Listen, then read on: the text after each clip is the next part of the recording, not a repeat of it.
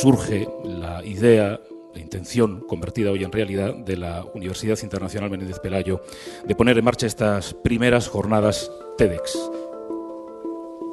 Alguna idea de vanguardia, alguna idea interesante, siempre está la Universidad Menéndez Pelayo detrás, que es capaz de traernos eventos como este.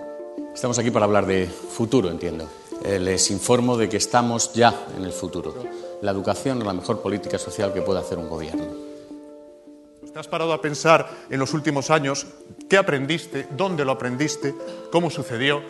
Y la respuesta es que casi nunca sucedió dentro de un aula, casi nunca fue en una relación de transferencia de conocimiento profesor-alumno y, lo que es más importante, casi nunca me dieron un título por ello. Y es que la educación está sucediendo fuera de la escuela. Y la educación puede suceder en cualquier momento y en cualquier lugar, y la educación no es, está siendo. ¿Cómo vamos a aprender Internet sin Internet? Es compartir cosas, compartir experiencias, compartir vídeos, compartir ideas, compartir cultura en general. Esa necesidad de decir, estoy aquí, lo estoy registrando, y más que decir estoy al otro lado de la pantalla, es decir, estoy en la pantalla. Y no solo lo registro para guardarlo como un tesoro, para mostrarlo, sino que automáticamente le estoy diciendo a mi red, le estoy diciendo al mundo que estoy ahí.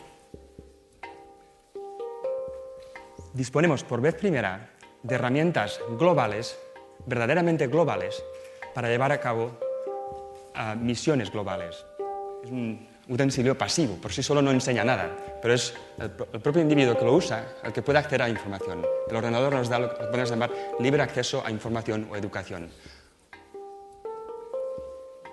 Y es que a veces tendemos a olvidar lo que hemos hecho bien.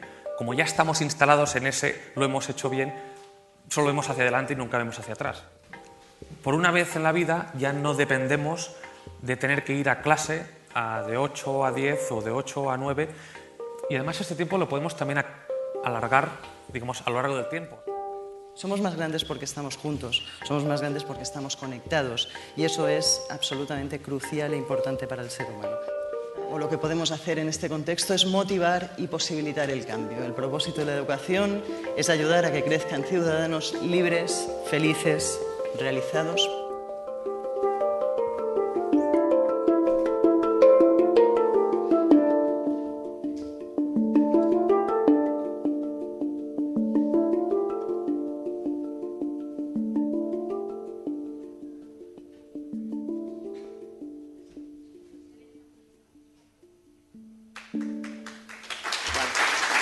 Gracias.